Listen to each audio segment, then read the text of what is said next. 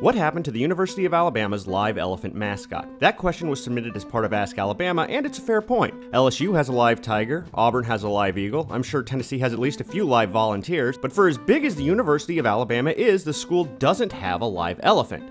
At least not anymore. So as the question pointed out, Alabama did at one point have a live elephant. Crimson Tide players had earned the nickname the Red Elephant sometime in the late 1920s, early 1930s. There are competing stories as to which. So in the 1940s, the school secured a live elephant that was housed on campus named Alamite. Alamite would take part in parades, and for the homecoming game, the Queen would ride into the stadium on the elephant's head. But while it was an exciting spectacle for fans, it was also crazy expensive to house a live elephant on campus.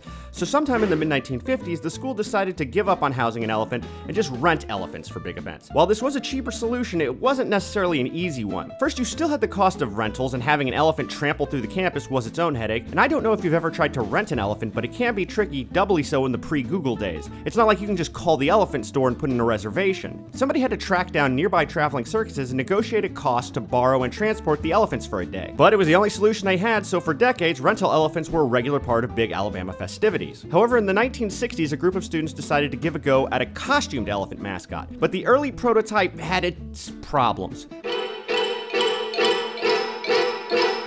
The costume included a giant heavy fiberglass head that was difficult to see out of. A student named Mel Espy took on the mantle of the first elephant mascot, but it was short-lived. The mask was a little bizarre, and most accounts say Bear Bryant hated it and ordered Mel to stay away from him during football games. So Mel had to navigate the field, barely able to see, while trying to avoid Coach Bryant and not knock into everyone. To make matters worse, most other mascots were still live animals. So during photo ops, Mel had gotten peed on by Tennessee's hound dog, kept terrifying away Mississippi's bulldog, and even had part of his costume torn off by Houston's live cougar.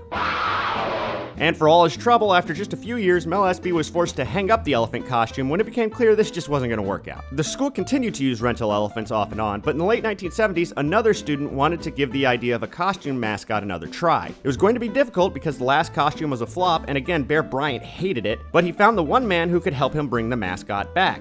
Now University of Alabama administrator Mel Espy. The student and Espy teamed up to convince Coach Bryant to let them try again, and he eventually relented. The result? Big Al, the current mascot, made his debut in the 1979 Sugar Bowl. Now, live elephants were still used for a few more years, but the tradition largely disappeared after a guy got injured when he climbed into an elephant's enclosure in 1982. Today, every blue moon, someone might shell out the cost for a live elephant for a big Bama event. And it's also been proposed in recent years that now that Alabama football is a machine that prints money, maybe they could get back into the live elephant game. But so far, no one has been able to justify the cost or the headache. So I wouldn't count on a return of Alamite anytime soon. But hopefully some Alabama fans will appreciate Big Al a little bit more now that they've learned that a man had to be attacked by a live cougar to help bring him to life.